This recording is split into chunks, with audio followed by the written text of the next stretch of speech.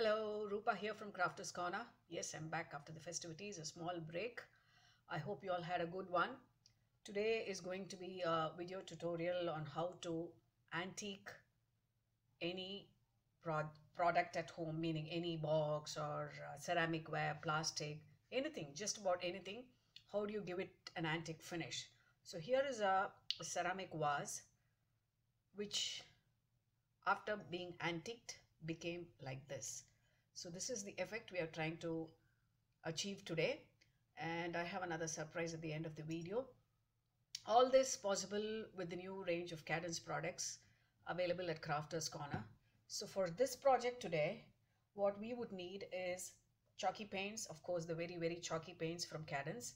My shades for today are French linen and October mist. Yes, French linen and October mist. It's got a grayish kind of tone, gray brown tones.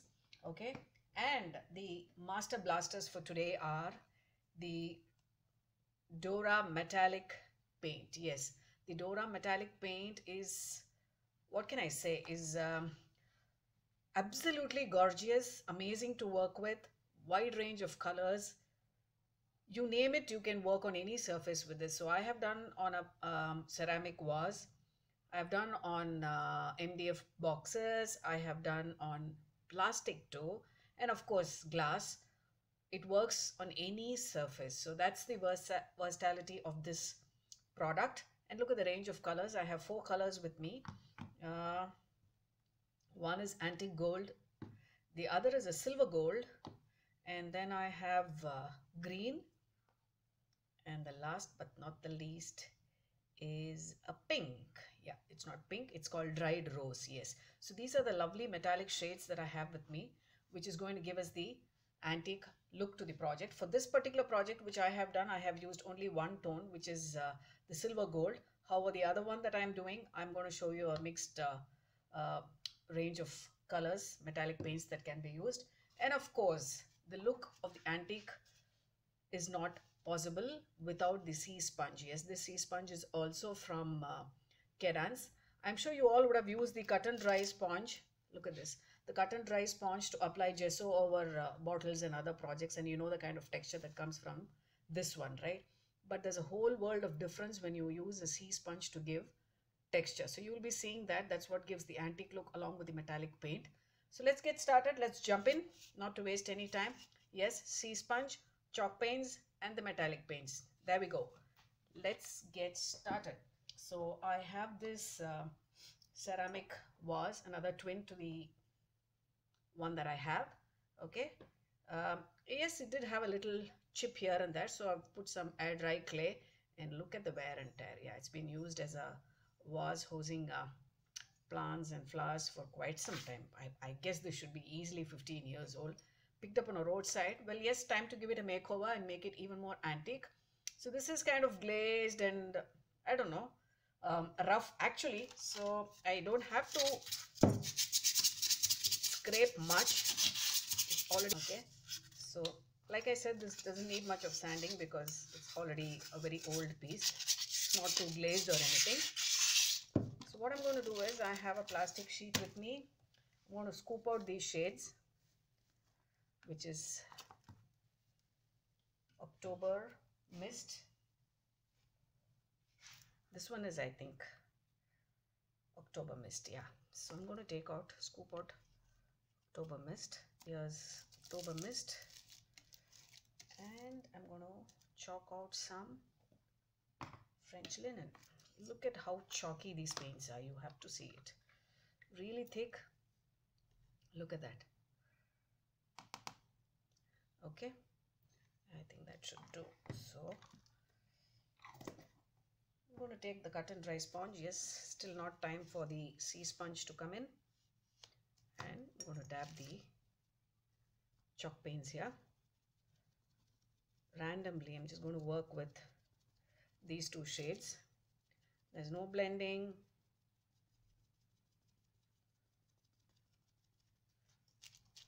Just want the entire vase to be covered with these two tones. Just one coat. Just look at the coverage. Let's see here. this is just one coat. So I'm covering the vase. Let me finish this. Okay, so I've covered the vase pretty much with both tones. Okay, so there's no major blending or anything, just used both the tones randomly. It's not even dry.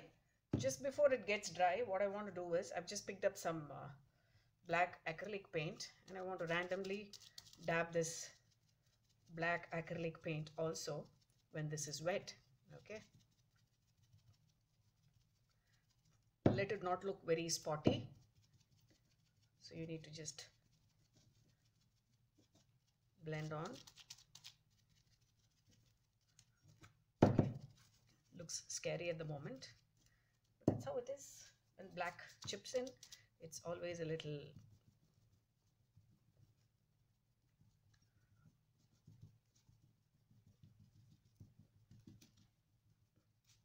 okay. So you go about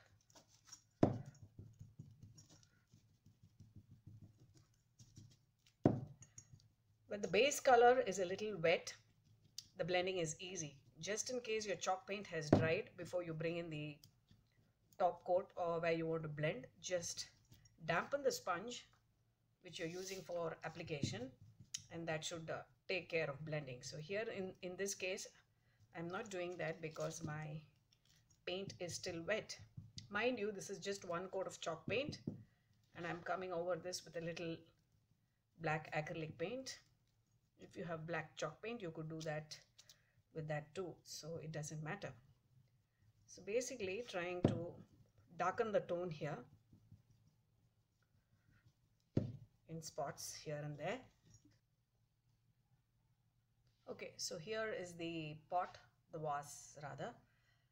Yeah, looks a little scary at the moment. This is work in progress, mind you. So the black acrylic paint has also dried. It is patchy here and there, dark tones.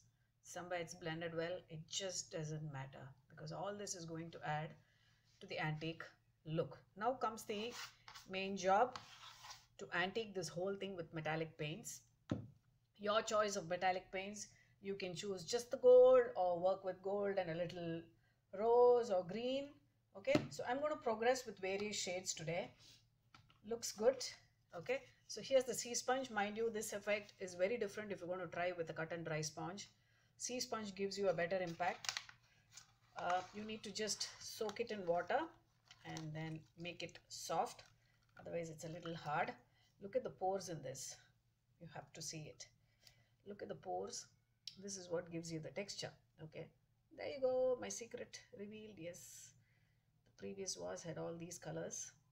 Okay, so I've squeezed it out. It's just damp now. I've squeezed out all the excess water. Now what you need to do is work on layers of these metallic paints. Let's start with the lighter color. I'm going to start with, let's pour all of them here. Look at that, nice and creamy. So I'm going to, okay, so that's silver gold for you. And what happens is just dip the sponge in the paint. Okay, and then see the texture that unfolds. Okay, this is totally different from any other sponge. So now I'm layering it with, go randomly. This is silver gold for you.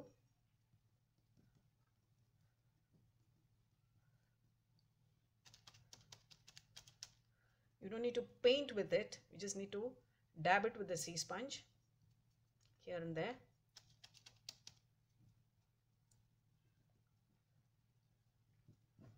Okay, you can see even the texture on the plastic sheet here. So it can be a little dark and light effect that you want to give. So I'm first doing with the silver gold, and then I will progress to the next color.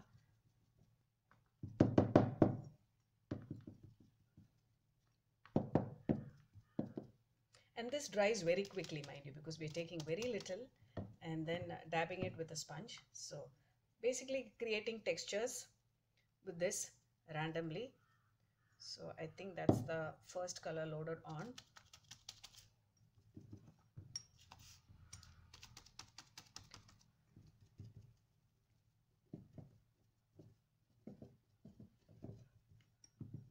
Okay. Yeah, lots of curves and crevices in this vase.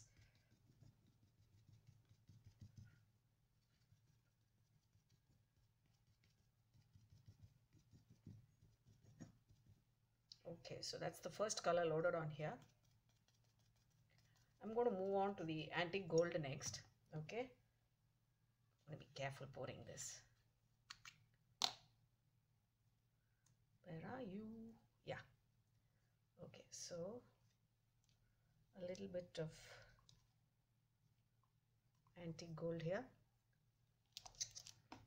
Slightly darker tone.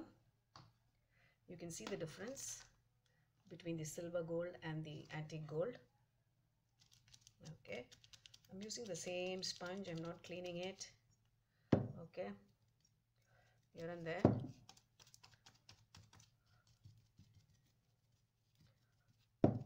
How much do you dab is another question. That's totally up to you how antique you want this project to look. It's totally dependent on that. Nevertheless, if you think you've gone a little overboard on the metallic shades, you can always come back with the paints, the chalk paint and the black acrylic. You can do a bit of dry brushing if you think the metallic tones have gone too much. Right now, this looks antique with just the gold. You could leave it this way if you're happy with just the gold tones. Sorry again.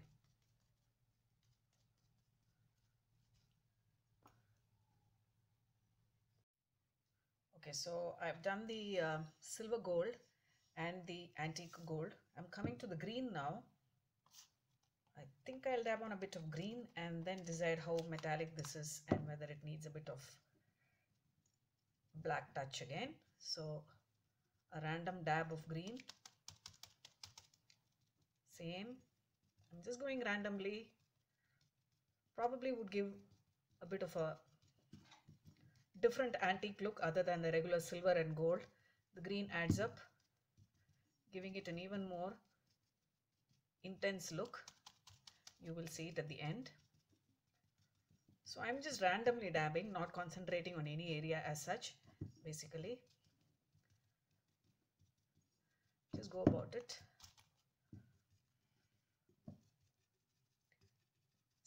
One thing good about this metallic paint is it's not too much on the face kind of shine.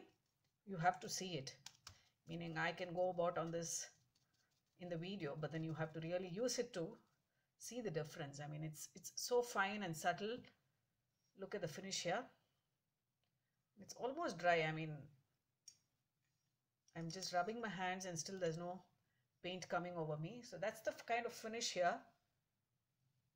Okay, where's the other one? Here's the older one with just the gold, and this is with a touch of green here, mild green here. I think this is fairly antiqued, though maybe I would go over it with a little black or so. Where is the old sponge? Okay, so I have the old color here with me. The paints here. Is it wet to work? I guess so. I think I can just add a little bit of black paint. The metallic shades are overpowering, like in some spots here and there. I'm just going to dab the black.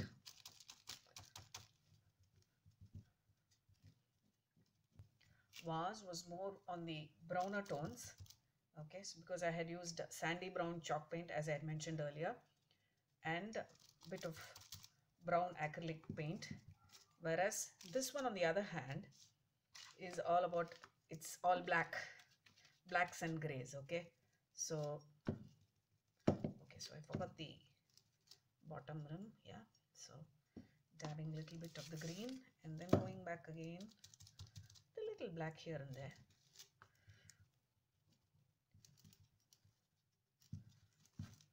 Okay, looks good to me. I don't know how the camera is picking it up.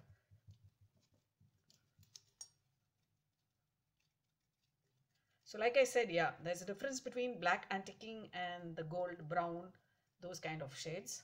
Okay, so that's pretty much it. I'll take some pictures and show you in the end. This is how it looks at the moment. I'm quite happy with how the antique look is in here. If you see, you can see some prints here. I have done some stamping too. I will do that, and then before that I want to show you something else. I wanted to show you how this paint takes on to plastic things. So I have these plastic animals with me. You can see these small little animals. I'm going to show you one of these. This is plastic. Okay, I'm going to paint and show you how this looks. Okay, so let me grab a brush here and then first go on it with the antique brown. This is directly on it. Okay, I've not used any chalk paint, no gesso, nothing. This is directly on the plastic.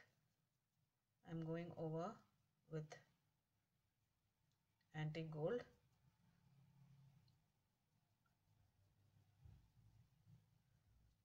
I'm covering it fully with that. Okay, let me show you what I did with this. I had colored another hen in the similar manner, a plastic hen. I'll show you what happened to it in just a bit. So that's antique gold. Let me rub in what all green I have from this sheet. Okay.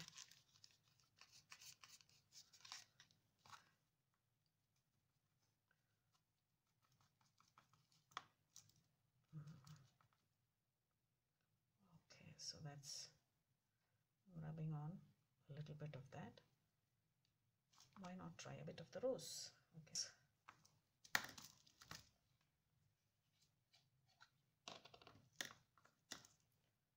Okay, here's a little bit of the rose color.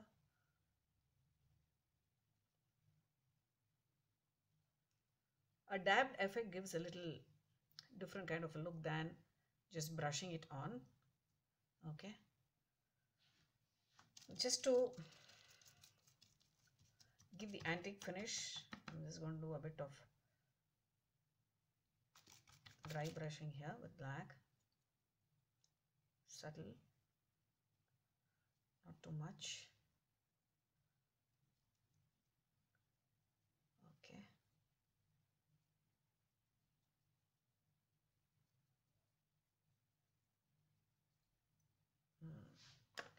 so here is how it looks. Okay, with the metallic paint on. Like I said, it's not too bright. There's a little shimmer.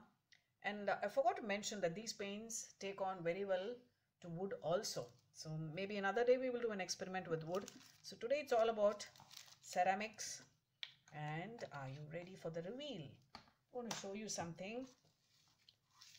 Here is another antique bottle. I know this you will not be able to see much. This is a glass bottle.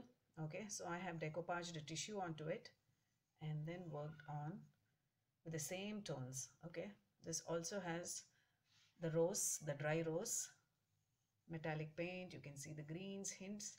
Here's a little bit of the decoupage done. Okay, and there is antique gold and silver gold, and here is the little bird on top.